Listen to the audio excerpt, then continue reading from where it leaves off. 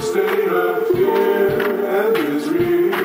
No youngest me anymore. And live in a constant state of fear and misery.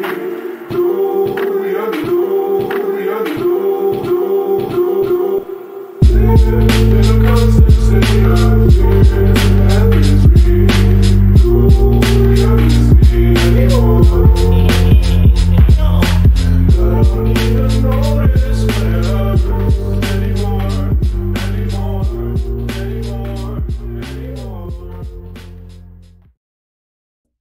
What is up, punks? It's Shinobi, and we are bringing you Block Digest episode 263 at block height 677,910, Sunday, April 5th.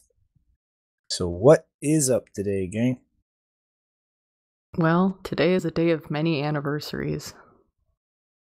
Very Name them. unpleasant. Well, for one, it is Satoshi's birthday, and of course, Satoshi's birthday, we believe, was chosen to follow the issuance of the 6102 order about seizing personal gold. Then there is also the anniversary of collateral murder 11 years ago.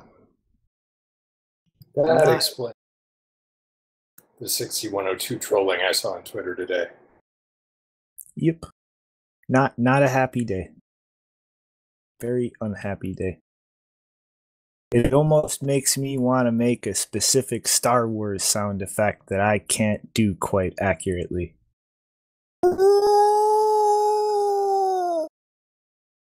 Is that a Wookiee noise? My pathetic attempt at it. I just can't make those frequency ranges. I just can't. You should try it in a mask. That might help. Get a bunch of people to review your Wookiee sound, and then even if they disagree with you, keep it up on your website anyway. It's hard to impersonate a Wookiee. Yeah, we should get real explicit with this, though. I feel like this warrants a public service announcement. Mm-hmm. If anybody's worried about your hardware wallet, do your own research, and you'll find out that the most recommended in the space are probably a more secure choice than using a computer. Yep. So I guess just TLDR for people not paying attention. So JW security expert Wookiee man Weatherman has put together a new site coded by his 14-year-old daughter. Or wait a minute, is it his 15-year-old son? Or is he divorced or married? I don't know, because the story about his personal life seems to just change completely every month. But yeah, he put together a website and went around to people like Guy Swan, Zach Herbert from Foundation Devices, Leo, I forget his last name, apologies, who maintains the Wallet Scrutiny website. And he went around quietly in private asking all of them opinions about different wallets and such, and then put all of their faces up on this website endorsing his ridiculous Yeti Cold 5 of 7 multi-sig setup that none of these people actually used, beyond 3 people, I think, actually used and tested that. But all of the people are now sitting on that website as endorsing Yeti Cold when they have done no such thing. And JW is completely refusing to remove their faces, their fake endorsements of his bullshit hack job Python script. And yeah, this is just this guy's a complete scammer. And we've said this for years at this point. It should be really obvious looking at this right now that we're kind of telling the truth here. So I think he's supposedly exploiting a different child's labor this time. If I remember what I read, it was a 14-year-old daughter this time, as opposed to a 15-year-old son. The website is phenomenal. You go there and it recommends you use 3 different wallet services, maybe most of which are hosted, maybe all of which are hosted. And if you toggle a little slider, it'll recommend a more secure way, in quotes, to store your Bitcoin, which is Yeti Cold. And then there's like 20 crypto influencer faces down below that JW is trying to ride the coattails of. People, if you're thinking about enhancements to Bitcoin Core, you probably do not want to use a couple hundred lines of Python and shell scripts written by one guy and reviewed by nobody. There are a lot of better options out there to enhance Bitcoin Core. One of the recent ones written in Python is called Spectre Desktop. It's pretty cool. It also enables you to do multi-sigs. The interface is slick. I highly recommend you check it out, but there are many other options. But if you think somebody, through the benefits of their heart, is going to enhance your Bitcoin Core experience with their personal scripts that they'll happily bring over to your house and install for you, I would be very skeptical of that. Mm-hmm. Yeah, and for anyone who doesn't know, I mean, I've added a bunch of links to the show notes on this topic. We're not going to go through all of them. It's just for people who have not heard about the story of this guy before. But if you want to hear a short version of it, I actually talked about this in episode 256, around the 1 hour mark in the episode, like a short summary. And so we're not going to go into it today. But yeah, again, like, we've warned about this guy for a couple years now. Don't trust his judgment or advice, or even who he says he is. So don't follow his advice. And I think misrepresenting people's endorsements is pretty damning and clear evidence that he's willing to shift words around to get what he wants, despite literally having an entire thread of people complaining to him that he's using their name and images to promote his own tools. So that's pretty bad. Hey, bud, I'm going to get a quantum computer and I'm going to guess all the Bitcoin keys, and then all your Bitcoin is mine. I'm a security expert. I'm going to get the launch codes while you're at that. For those who don't know, that is not how quantum computers work. They take the public key and from that can guess the private key. They can't just guess all the private keys.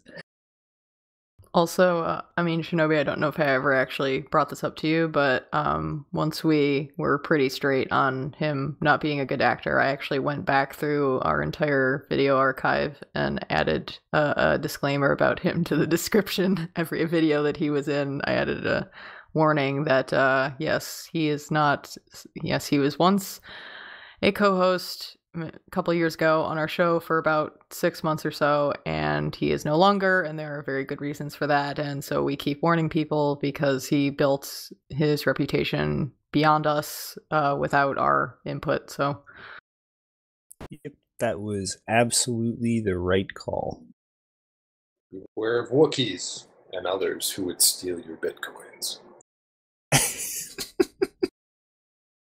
also, I mean, in general, if you're just, I don't know, if you just have a fetish for a grown man wearing a Wookiee mask or a Darth Vader mask and talking about cryptocurrency, I guess you can go back and look at that. But yeah. Probably just end up causing brain damage. Alrighty though. So warnings for Wookiees out of the way. FUD. What are these legacy douchebags doing here? Let's see. In paper Bitcoin land, we have news this week that PayPal has launched their, promoted since last fall, soon to be offering. You can now pay merchants with cryptocurrency that lives in your PayPal account. Ta-da! PayPal has upgraded its databases. It now supports Bitcoin internal transfers. So wait, instead of just adding and subtracting Bitcoin in my column of the spreadsheet, I can move it to other people's columns? It's almost like double entry accounting. Oh my god. It's revolutionary. Congrats to all the merchants. I hope you get lots of Bitcoins. I think there is a singular important aspect of this that will wholly decide whether or not this is used or completely ignored. Are PayPal going to be whiny little faggots who run off to the IRS and tattle on you every time you spend $5 in Bitcoin? I don't see why not. They definitely will have a record of it for when the IRS comes knocking. More on that later. Mm-hmm. But, you know, I think PayPal will. And to kind of, you know, pivot into the next one that is somewhat related here, Cash App just rolled out internal Bitcoin sends. And from my understanding, they're going to continue only reporting sales into fiat and not every little transaction. So if PayPal goes the other way and starts reporting all the little transactions, that kind of puts a lot of pressure on Cash App to do the same. And pivot. Oh, look what Cash App is doing. They're trying to hire a Bitcoin transaction monitoring analyst full-time in St. Louis, Missouri. You can work remotely. But yeah, they're looking for a Bitcoin transaction monitoring analyst to join Square and support the continued build-out and evolution of our Cash App compliance transaction monitoring team. The mission of the transaction compliance monitoring team at Square is to perform ongoing anti-money laundering monitoring and other ongoing reviews to meet our regulatory, payment network, and partnership requirements. We actively monitor to ensure the safety and soundness of the Square system and maintain a healthy, compliant user base. In this role, you will support the Cash App compliance transaction monitoring team by monitoring customer Bitcoin activity across the Cash App platform for potentially suspicious activity. You will collaborate with the compliance team to ensure compliance with the applicable laws, regulations, and industry best practices. What's his qualification? Oh, even better in the qualifications setup. Knowledge and familiarity with chain analysis and elliptic. Yay! So this is interesting because Cash App has kind of been one of the platforms not really going crazy with this, not having any problems with CoinJoin deposits and shit. Well, I don't see that continuing. Do you guys? Oopsies, it's maybe like maybe like just because it's a Jack Dorsey Silicon Valley company doesn't mean that this company is going to just buck all the regular. No, they're going to do the same shit all the other fucking businesses do. Yay. Here's them trying to hire the guy to do that. They should give him about 300 days of vacation a year, or her. Real cush job. Jack Dorsey, the hero of Bitcoin. Oh, no, wait. He's just running another on and off ramp that does KYC. Bankers definitely going to bank, kids. Be careful of having too much brand loyalty around here. I mean, this just, you know, this makes me ask the question now, is Cash App ever going to try and play the game of implement the Lightning Strike stack? I mean, if they're going in this direction, they're specifically hiring a guy for this role. And I mean, come on. Familiarity with chain analysis and elliptic means those are the platforms Cash App is using. I wonder if it has something to do with transaction limits as well, because they let you take off something like $5,000 a week, right? It may well be to increase that. They feel like they need more surveillance capabilities or such, and maybe that's because they're hitting magic government transaction limit numbers or something. I have no idea. Well, as much as I would like that to be the case, I'm not assuming positive outcomes or reasons when I see businesses in this space do this kind of shit. Especially just given the overall hanging FATF shit and general regulatory landscape right now. Yeah, there's definitely storms on the horizon. And, you know, yeah, I think that leads into the next one with you, Janine. I was making my window big enough.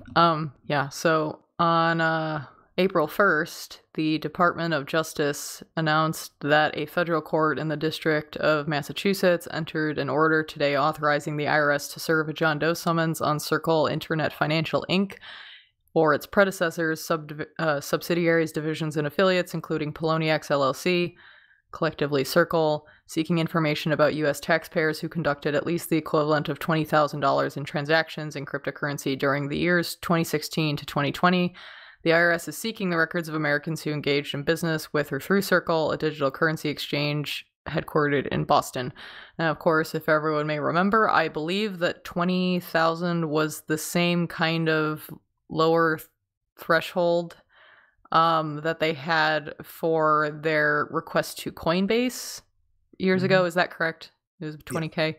Yeah, and of course, some people may be wondering why 20K, and obviously the reason for this usually is that if you're doing more than $20,000 in transactions on Coinbase, the chances that maybe you didn't report that correctly and that the IRS may be owed a chunk of that that is worth fighting for increases. So this is purely just a kind of cost, kind of efficiency of, highest reward, lowest amount of effort of going through a list of people who are users. So it continues. Tools like the John Doe summons authorized today send the clear message to U.S. taxpayers that the IRS is working to ensure that they are fully compliant in their use of virtual currency.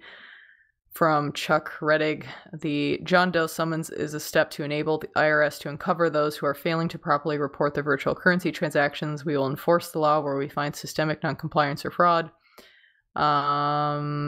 Yes, the court order grants the IRS permission to serve what is known as a John Doe summons. The United States petition does not allege that Circle has engaged in any wrongdoing in connection with its digital currency exchange business. Rather, according to the court order, the summons seeks information related to the IRS's investigation of an ascertainable group or class of persons that the IRS has a reasonable basis. You cut out there. Oh, I do not know why. Where did I cut off? A reasonable basis. Let's see. A reasonable basis to believe may have failed to comply with any provision of any internal review laws. And then on April 2nd, the Block reported that the IRS has also made a request to Kraken in the Northern District of California for the same time period and same conditions. But according to the Block, the court has already responded saying that the government's request is overbroad and that it will have to refile the request with a narrowed scope. Interestingly enough. You know what would be the funniest shit on earth to come out of a giant IRS claw for information like this? Getting your ass kicked by a Kraken? No, just finding out that this magic sea of millions of people that you think owe you all this tax money actually don't, because most of them just bought Bitcoin and held it and never sold it. Yeah, that too. It could just be something that they want in their database, so if they decide to audit somebody, they just cross-reference that database, and if you happen to have your name in there, then it's one more thing they can talk to you about. I know, but just imagine they do that and then go start fucking with people, and most of the people can just point at like every single purchase they've made still sitting there somewhere on the blockchain and be like, what do you mean? What taxes? I don't owe you taxes. Unleash the Kraken. I just think it would be hysterical if the percentage of holders versus spenders and users was actually that skewed. that they spend all this money and go through all this shit and like only a tiny fraction of what they thought they could get out of it they can actually get. Yeah, I mean, if they were smart and they only wanted to purely get a list of people who didn't just buy, they would have their request exclude transactions where it was just a buy request and nothing more. But I don't think that's what this is. This is an info grab most of the time. Mm-hmm. Like, it's somewhat rational to have the lower limit be 20K, but also if you're after 2017, if you're not excluding buys, then you're, like as Shinobi explained, you're catching a bunch of people who only bought, and only buying is not a taxable event. I just want this one laugh out of this government action. Just give me that one chuckle, universe. Oh man. Speaking of chuckles, I heard we all know Mark Zuckerberg's cell phone number now. Yeah. So early last year, pretty much all of Facebook's account information, all of it was compromised.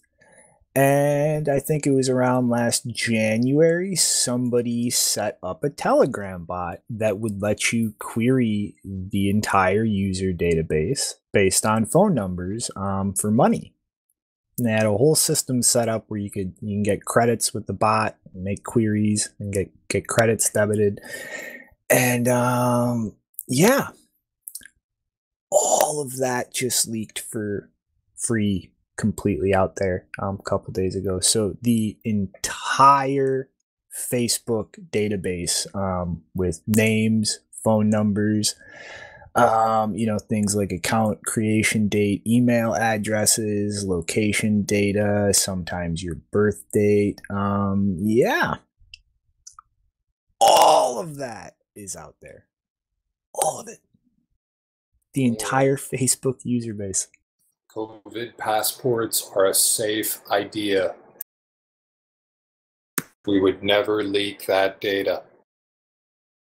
I mean, dude, it's like I just have this visceral vibe in the last year that there's this comic book called The Private Eye, like a sci-fi thing set like 80 years in the future. But there's no internet, there's no digital shit. Everything has gone back to analog. And the whole reason for that was literally all of the cloud services and social media shit. All of it got hacked. All of it got dumped like this. And it just completely ruined everyone's life. So the future is just like a totally analog world where it's like completely acceptable to just walk around in the equivalent of Halloween costumes and just be totally pseudonymous. Like the more I look around at data breaches like this, it's like that crazy sci-fi comic doesn't seem so crazy. Nobody has a good record at this. Even the credit reporting agencies have their databases dumped, which are probably the biggest databases on Americans out there, right next to Facebook. Yeah, but it's like I just don't think it's viscerally sunk in with most people yet that the asymptotic like end point of this is all of it is dumped out openly for everyone. Like it's not just that company has all this data on you or that foreign nation states. No, it's just it will eventually hit the point where this shit is just out in the open. You can go get your little search index engine for it and just start looking through it all yourself. They're even going to be replicating my fingerprints. Damn it. And now everyone knows the big secret that I went to the school of witchcraft and wizardry. And then I went. Yes, and then I went to the College of Winterhold. Seriously, no Skyrim fans here. Did they get your owl's name, though? No, I don't think so. My owl is super private. It's Marty's owl. Nice. Well, you just put it out there for everyone now. Yeah, well, it already was. It's like, yeah, this is yeah, gonna be a really rough future for people who just jump on the internet and put all of their personal, private, social information everywhere for everyone to see. It's NIM time, boys and girls. Alrighty though. You're up, Janine. Yes, so as usual, despite being very busy in the last month, as you probably noticed from me being gone, I still managed to publish my newsletter this month, so that is out now. It is much shorter than usual. I will try to fix that in the next month. Everybody gets busy sometimes. But yes, punks, go read. We forgive thee. Plus, you got some other bragging rights we'll get to. I think after that, though, it's still you with a interesting, weird change of pace. You mean Tesla? Mm-hmm. Yeah, so at the end of March, a senior security engineer at Tesla tweeted that they had reported multiple security vulnerabilities in the BTC Pay server code and thanked them for their prompt response and timely fixes, and urged everyone to update ASAP to the new release version 1.0.7.1. And then BTC Pay Server, in announcing the release, said, "We want to thank Tesla for submitting the disclosure that led to these fixes and helping us with remediation. Thank you for contributing to the community and helping us keep our users safe." Now, there was no confirmation in this about why Tesla was doing this. As far as I know, this is still speculation, but I can't imagine what other reason there might be for Tesla engineers to be reviewing the code for an open source Bitcoin payment processor other than maybe they're using BTC Pay Server for their Bitcoin transactions for Tesla cars. Very nice. Seems very likely. I mean, even with all of his companies owning Bitcoin and his shift in attitude, I mean, that would just seem weird to have company employees just diving through Bitcoin stuff if they weren't using it. Walmart, we're looking at you. You're going to need to audit the code also. I mean, the one good thing is just knowing like that type of engineer is actually looking at shit like this, because if you really sit and think about it, like you want people being their own payment processors with something like Bitcoin.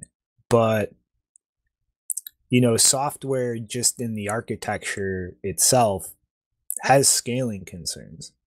You know what I mean? If you want some major company to actually be self-hosting and receiving payments, in a world where payments really start shifting to Bitcoin, yeah, things like BTC Pay are going to need serious like scaling overhauls at different points to be able to handle X volume of transactions per time unit if that really starts scaling up to get used for payments more. Yeah, and if it's a Fortune 500 company that's using open source components, they also are very concerned about the security therein. So it's great to see somebody come to the table and give something back. Mm-hmm. Just weird to say though, Tesla fixed a bug in Bitcoin software. Maybe Bitcoin will fix Tesla's balance sheet. Speaking of lasers. Yeah. So this is probably one of the funniest security disclosures I have seen in this space. It takes the form of a Twitter thread and a quick video complete with edited black screen that says "Ship to Magic Lab." But TLDR, Lazy Ninja discovered a physical attack, so it would require actually getting your hands on a cold card that would allow private key extraction. Caveat though, the only vulnerable firmware version is 4.00, the latest one where they just moved everything over to libsec 256K1. So because of a goof in the code for that version, a function in generating the hash of what's stored in the secure element to enter the pin and then allow the normal CPU to take the keys and start doing stuff with them was not called in establishing that secret in the secure element. So instead of requiring something from the secure element, the MCU, and the user, it was not including the entropy from the MCU. So if you had access to a lab, the same type of equipment and expertise needed to break the Mark II in Ledger's disclosure, you could remove the secure element, bring that to your lab, and read slot 3 and 1 of the secure memory there. And pretty much that's where the information to let the secure element talk to the MCU and get what is needed to take the actual keys out of the secure element and decrypt them.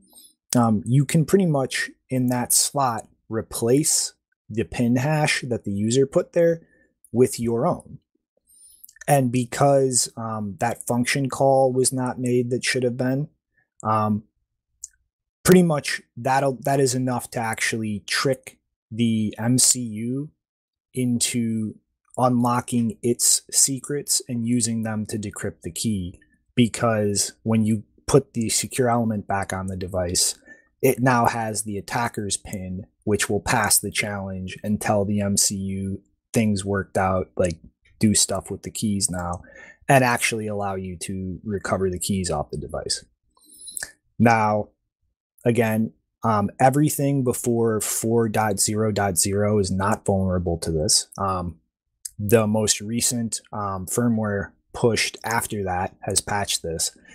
And for the second time, you literally need lab level equipment and expertise to actually pull off this type of attack, which requires you physically getting hands on the device. And in the process of doing this, not screwing up and destroying the chip. So far, Cold Card 2 for 2 in terms of the insane cost and equipment you need to actually break that device and extract keys. Are you sure that the 4.00 firmware plays a part of this as opposed to being a different bug? Because I was just looking at the video and they're using 3.12 in that video. Well, again, Lazy just dropped this in a tweet. Also, he specifically said at the end that he could have faked everything. So you just have to trust his reputation. And then after that, said this attack disclosure is 40% to help users and 60% for me to just brag. Okay, I'll give my interpretation then. I don't think it has anything to do with the 4.0 firmware, but the bootloader, if it's 2.00 or before, is vulnerable to this. And somewhere else I heard somebody else saying that it was either June or July of last year they started shipping bootloaders above that version. So if you have a Mark III that you bought June, July of last year and newer, it's not even vulnerable to this. And plus, you need a laser. Well, yeah, I might have misspoke. It might be the bootloader, but like the core of the issue was that the function to actually take the entropy from the MCU and put that with the SEs and the users wasn't getting called. So like that wasn't part of the actual end hash put in the secure element. Yep. But yeah, I've gotta love the part in the video where it's just like send chip off to Magic Lab. If it takes 250 grand to attack your hardware plus an attacker whose time is probably very valuable because they know how to run this type of equipment, then just make sure grandma never gets her hands on your cold card because she might fuck you up. But yep. I mean, it's like, I am not aware of any established hardware wallet in this space that has not had a successful key extraction attack pulled with physical access to the device, but I can't think of anything besides the cold card or potentially clones of it that literally take this much cost and time and expertise to pull. You know what this news means, though, don't you? Mark IV's incoming! Rodolfo's going to be eating steak for life, boys and girls. We are never going to quit giving him money. I literally have all the bags of all the open dimes I've ever bought stacked up on my desk so that I can look at them and remember how much of my Bitcoin that he has and tell myself stop buying gizmos and gadgets. They're so fun, though. Alrighty, though. All right, so next one is interesting. PHP and Git servers. Yeah. So, PHP maintains their own Git repository on their own self-hosted Git server, which was compromised. Had 2 malicious commits push. I think it was a remote code execution vulnerability through the user agent in the HTTP headers. And yeah, PHP runs the back end of like 80% of the internet. So that was really fun. And nothing actually got pushed into a tag release or production release or anything like that. But yeah, these got slipped in and then caught a few hours later. And yeah, in response to this, PHP has moved all of their main repos to the mirrors they maintain on GitHub, and that is now becoming the main repositories for everything. And they have decided that that's just what they're going to do going forward, because hosting their own Git server in their assessment after this is just too big of a security risk. And so now everything's shifting over to GitHub, and they will not grant membership to the organization on GitHub without 2FA enabled on a GitHub account. So yeah, potentially very close call for a large part of the internet. And yeah, I can't blame them for deciding GitHub is a safer way to host things and manage pull requests and commits now. But on the other side, doesn't this, if this just becomes the answer to things like this, make GitHub a gigantic honeypot? Yeah, as if it wasn't enough one already. It's like everywhere I look, there is cyber warfare in one form or another everywhere. Like it's just the background noise at this point. Yeah, it's hard to understate the significance of a bug like this. This would really open up just tons and tons of systems to attack. Mm-hmm. Everything is broken and everything needs to get unbroken fast, or we're going to see a digital 9/11 in the next few years. Yeah, considering that some of the stuff we see are, multiple 0 days stacked already, you have to wonder how many of these types of things have made it into code bases unnoticed, either proprietary or open source at this point. Mm-hmm. Well, speaking of subversive attacks, the old boys over at Morgan Stanley have now filed with the SEC to enable 12 of their funds to host Bitcoin futures or GBTC. They say, to the extent a fund invests in Bitcoin futures or GBTC, it will do so through a wholly owned subsidiary, which is organized as an exempted company under the laws of the Cayman Islands. A fund may, at times, have no exposure to Bitcoin. So, They don't have a custody solution yet, but they have enabled something like 12 of their internal funds that I'm sure they would offer you if you were a wealthy client whose money they managed, an opening to be exposed to BTC. Just one more step in adoption.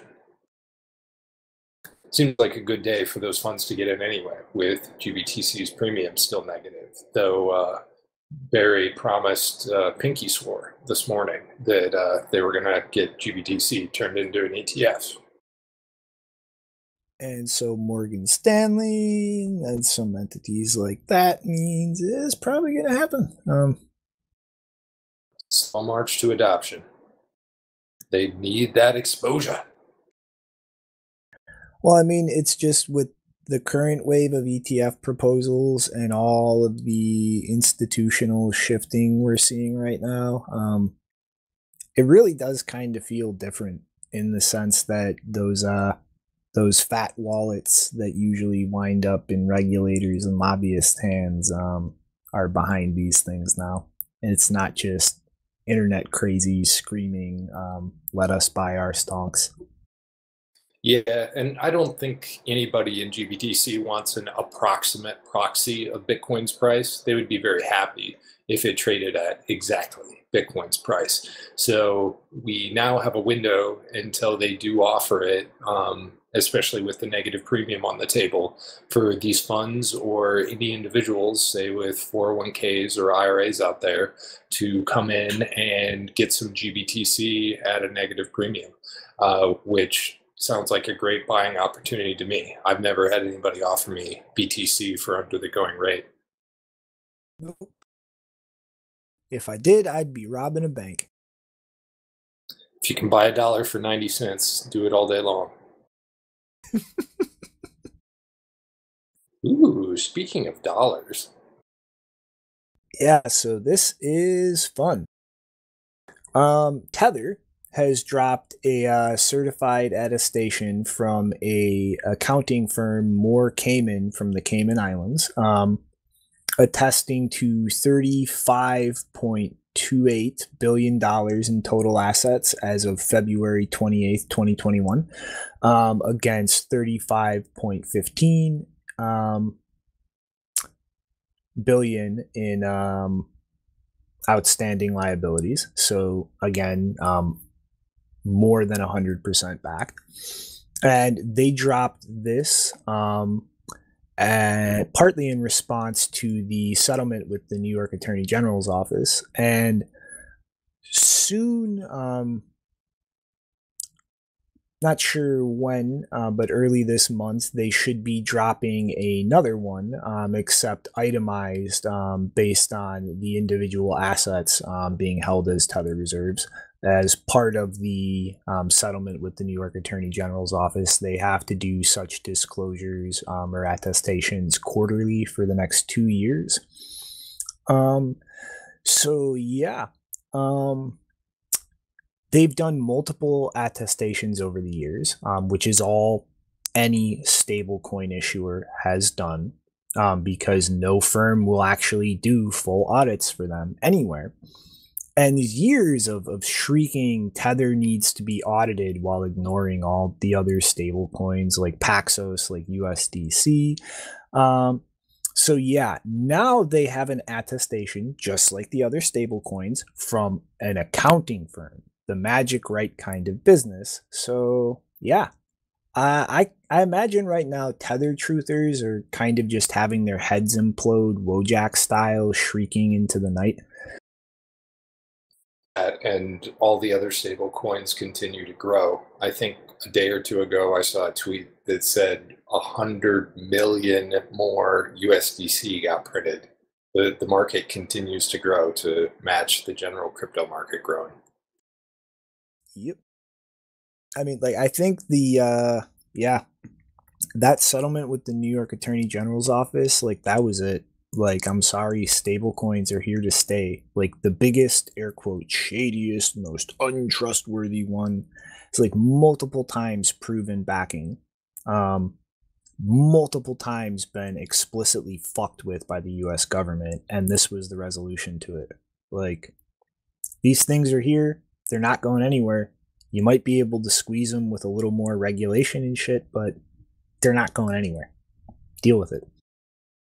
Sorry, boys and girls, the Fed may just prefer stablecoins to issuing a CBDC. Because then they don't have to fucking care or worry about it. Or disintermediate their own customers, also known as commercial banks. Ding, ding, ding, ding, ding. Let's see, in other financial news, CME Group is going to issue micro Bitcoin futures contracts. What is a micro Bitcoin, you ask? Well, I would not say you were wrong to ask with all the Bitcoin prefix mumbo jumbo that's out there. In this case, a micro Bitcoin future is going to be a tenth of a BTC, so 0.1 BTC. This is kind of cool because their current contracts are for 5 BTC, and these days, that's kind of a rich man's game. So, starting May 3, pending regulatory approval, it says, they will start trading these 10th BTC futures products. It'll be interesting to see if the market prefers these to the 5 BTC size, and whether this affects the ongoing contango play that is supposedly out there for selling the futures and buying spot and pocketing a healthy profit. You know, I think it just seems to me like the most likely effect this would happen would be anyone trading with other people's money might be able to pull a lot more liquidity, just in the sense that you don't need to get up all the way to a 5 Bitcoin basket to like pull other people's money into it. Yeah, I'm not quite sure how you deliver physical for the futures here. I haven't researched it. Certainly 5 Bitcoin contracts were outside of the realm of where I considered myself available to play. But if I could physically deliver a tenth of a Bitcoin, I could actually afford to buy that future should my brokerage account be enabled to do so. So I could actually capture arbitrage now personally. So from that point of view, it may be the more savvy Bitcoiners out there are now able to do this for themselves. I'm not sure. We'll find out. So I want to buy a house. Yeah, buddy. So the crypto credit cards, there's been a lot of talk around that idea lately with Gemini, with Fold, with BlockFi, all in some stage of offerings. Now up in Canada, a company called Mogo now has a platinum prepaid card and digital spending account that if you sign up with them for a home mortgage, they will give you cash back on said Visa card to the tune of $3,100 that is somehow deposited into a Bitcoin reward account. I think I misstated this a little bit. I'm not quite sure how that card plays into this. They offer interest on Bitcoins in Canada, kind of like a BlockFi type thing. They also offer mortgages, so match made in heaven, right? If you get a mortgage with them, they will deposit up to $3,100 of Bitcoin into one of these interest accounts for you. I just thought this was interesting from the point of view that eventually I'm imagining Bitcoin will be good home mortgage collateral. And in fact, we had somebody claiming that there was a story on this last week, but couldn't produce it. So, you know, ephemeral nonsense, surely. But Canada, I salute you. This is the right way to get people hooked. I mean, it's just like, I don't know. A lot of Bitcoiners don't like these kinds of things. I don't particularly like these kinds of things, but it is like a whole category of products and services in this space that are almost like completely designed and engineered around making hyper Bitcoinization happen, making that speculative attack against the dollar happen. And it's just like in the last year or two, like they're exploding everywhere. It's definitely interesting as a savings vehicle to me because I think the example they give in there is you could get that $3,100 back in Bitcoin on a $350,000 home loan at a 30-year mortgage. So if you actually held $3,100 worth of Bitcoin and you think you'll get two 10x appreciations in that 30 years somewhere, then potentially that Bitcoin they just kick back to you could pay off your house in there all by itself, which is just kind of crazy to think about. Yeah. But it's like, you know what I mean, though? It's like these kinds of products and services are like specifically engineered to take some like revenue stream or some flow of money around a conventional financial product and just guarantee that that stream keeps flowing into Bitcoin. And that's just the whole net end result of these products. And it's just like insane to me. You know what I mean? Like people freak out about how like the government's going to ban Bitcoin. We're going to have a 6102 event like gold. And it's just like, look around you. Like the things literally that will cause hyper Bitcoinization, that are that speculative attack on the dollar, are literally being built out everywhere as Bitcoin consumer products with just total A-OK. Yeah, I honestly appreciate how it teaches people to save that may not have had a habit such as that previously. And I think it's worth noting that 6102, if I'm remembering correctly, applied to US gold coins, which the Treasury minted for people and ultimately had a call on in the, I don't even remember all the special status of US currency, but basically you're not supposed to deface it. So they called it home. So unless they come out and admit that the NSA invented Bitcoin, they have no justification to call it home. Certificates too. Like it was completely blanket. But it's like, you know, that was then, this is now. And just look at all the differences in environment, and more importantly, the differences in responses to things. Like, if the government's worried about the speculative attack on the US dollar, why the fuck isn't Congress banning, like, putting Bitcoin on your balance sheet? Why aren't regulators, like, poking all kinds of holes and causing shit for, like, these rewards back in Bitcoin services and shit? They're not. Yep, we're getting deeply integrated. GBTC is the third most held security by millennials, and the government is licking their chops at future tax revenue when we sell. So if you really want to stick it to the man, don't sell your Bitcoin. Mm-hmm. Alrighty. So, yeah. Other tokenized abstractions. I really don't know how I feel about this. So I still have not had the chance to find any actual kind of official prospectus or anything. So I'm probably going to dig around for that, and if I can actually find that, cover it again or go through what I don't cover now next week. But yeah, Blockstream has issued a liquid token, Blockstream mining note, which is going to be backed by some portion of hardware they're operating in their co-location facilities. This is pretty much a above board registered security version of cloud mining. Only non-US qualified investors can actually invest in this, and I do believe it's registered out of Luxembourg.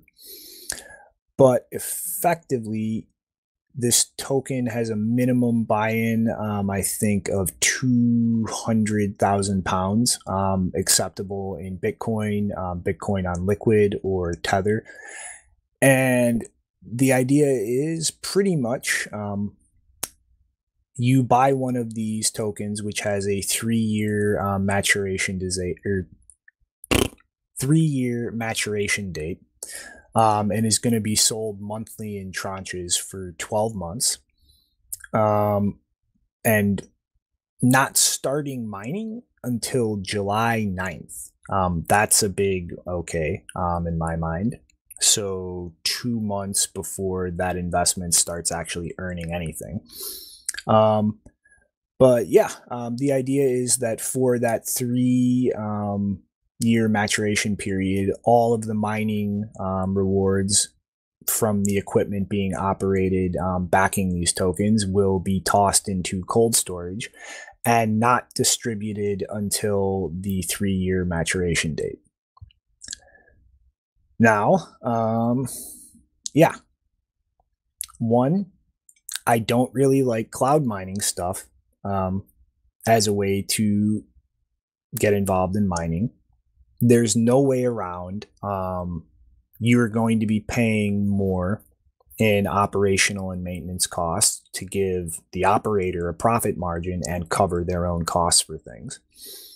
So you're not just looking at equipment, electricity, etc. And yeah, cloud mining, as shady as almost all of the operations have been in the history of this space, would pay out regularly. So even given that this is a legally registered security out of Luxembourg, and there actually is whatever protections or rights in that jurisdiction for holders of this, this is very different than traditional cloud mining in the sense of it's accredited investors. There's a minimum buy-in of 200,000 pounds. That's almost $250,000. And then this is a 3-year counterparty risk exposure. So, like, I trust the people at Blockstream now. I think they're a good company doing good things, but a lot can happen in 3 years in terms of people leaving, new people coming, regulatory landscape shifting. That is quite a long period of counterparty risk exposure to me. But really, in the grand scheme of things, this is not something that's going to be accessible in any way to retail or small scale investors anyway. So just have to see how this plays out. But yeah, I just don't like the direction this is going of breaking up physical hardware ownership, farms and things like that into some split board controlled thing, or at least board owned thing. I don't know. I'm worried there about the risks of scale condensing things more and more like that. And then the mining ecosystem just becomes more of a regulatory controlled, collapsed, concentrated thing. So, yeah. This sounds something like a Bitcoin bond to me. It is interesting they don't pay a coupon on it. There would be complexity with that to figure out who the token holder is and pay them that coupon. So I imagine that means whoever holds the token at the end can turn it back in for that Bitcoin. And that's how that works, which would allow people to sell it and essentially trade it like some sort of future on that pool of Bitcoin.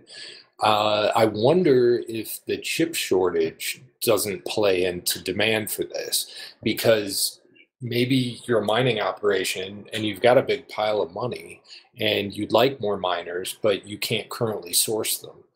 I wonder if that wouldn't tempt somebody to get in to a product like this.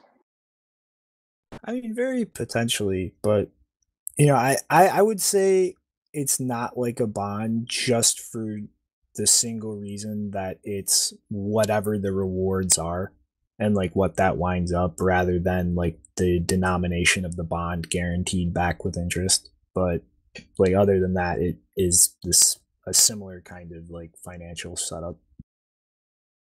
Yeah, that's fair. It might be closer to an equity, actually, because you don't know that outcome. But yeah, I mean, just have to see how it goes. I just hope this does not go a bad direction like I think it could, where you just have mining operations becoming large, like conglomerates doing things like this. Yeah, I hear you on the centralization concern. Do you happen to know where Blackstream sources their miners? Actually, a few different companies. I know they've taken orders from MicroBT. They make the What's Miner. It was the spin-off from a Bitmain engineer, but they've also ordered some of Bitmain's most recent hardware too. Yeah, it'll be interesting to see how this comes out. We need to spread mining out more, not concentrate it more. Alrighty though. I do believe that brings us to you, Janine, for the last two. Yeah, so as I mentioned at the start of the show, one of the anniversaries today is the publication of the Collateral Murder video, which, for anyone who doesn't know, is a video that was released by WikiLeaks in April 2010, April 5th specifically, of a U.S. military Apache helicopter basically shooting, two Reuters employees plus people who were walking with them, and also then a father and his two children who came to help the one visible remaining person who was still alive and able to at least crawl on the ground. And so, yeah, that was if anyone hasn't seen that, you can find the original publication page at collateralmurder.wikileaks.org. Unfortunately, as people have noticed recently, the videos that they have on that page linked are hosted on YouTube, and YouTube has decided to age restrict them. So they don't show up in the embedding on that page anymore, but you can go to a different website called challengepower.info/collateral_murder, and you can find a page with a lot more information about the kind of background of the video, like things that were learned since the publication, like the identities of the people killed. And also, I believe it also might include information about Dean Yates. I am not sure. It does include the 10th anniversary, but I'm not sure if it has it. But also, for anyone who's interested, they should also check out the testimony by Dean Yates, DEAN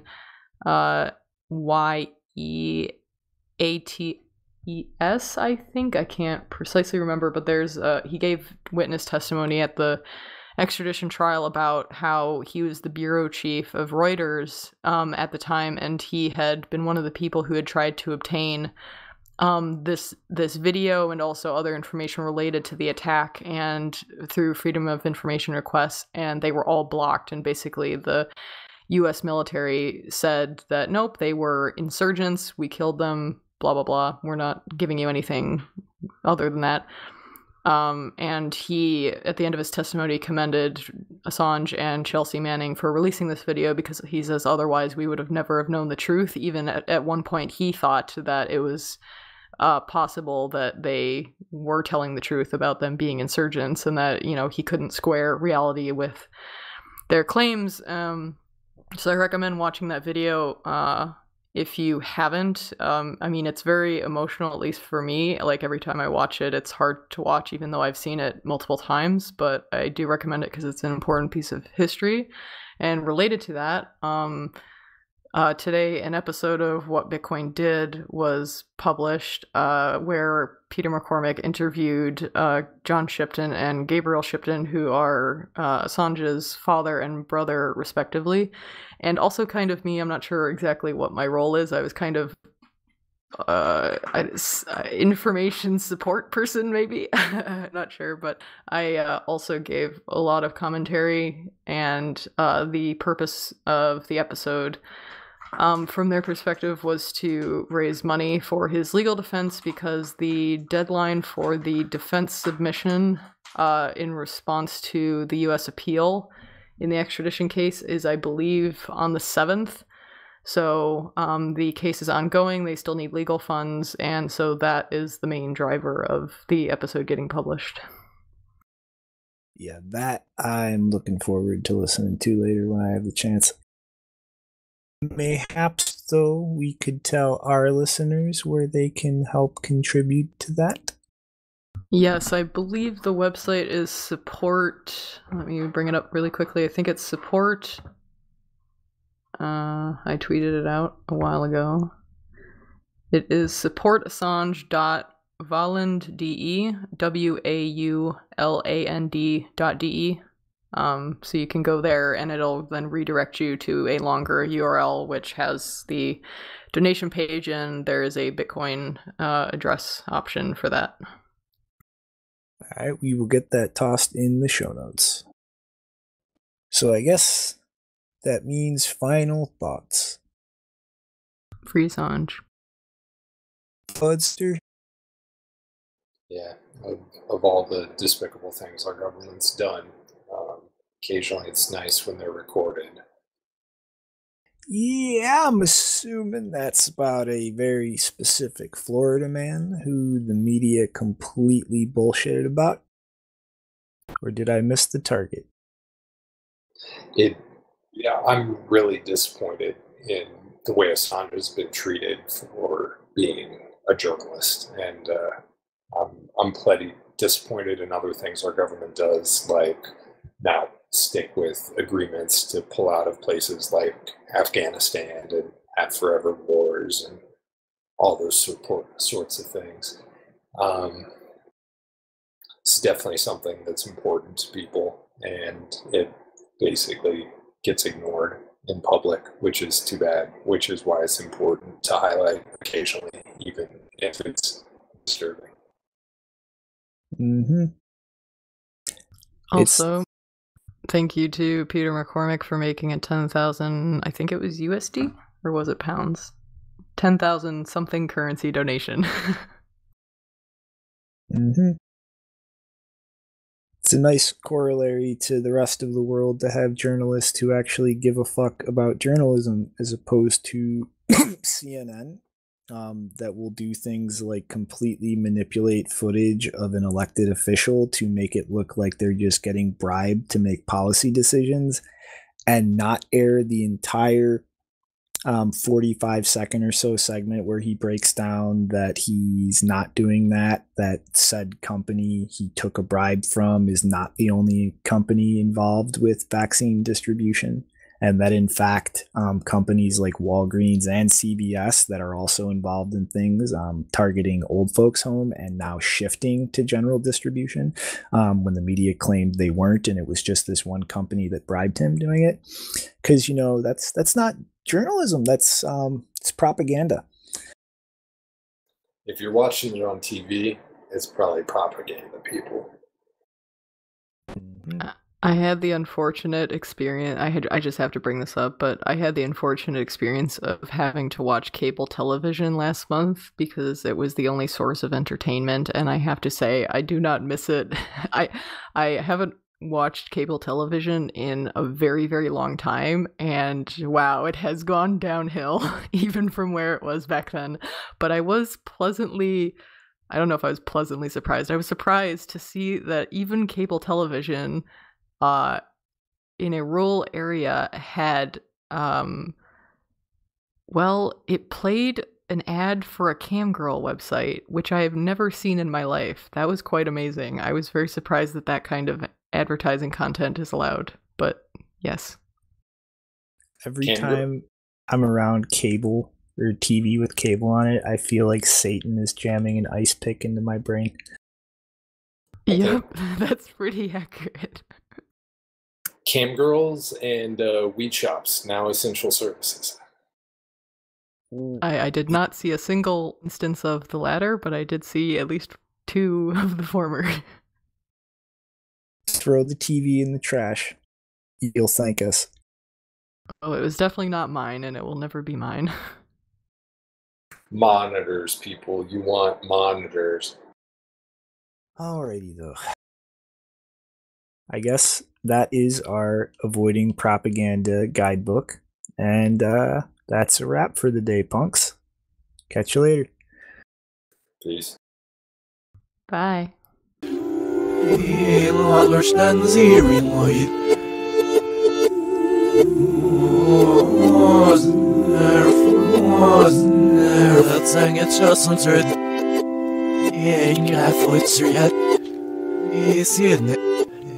it is so good.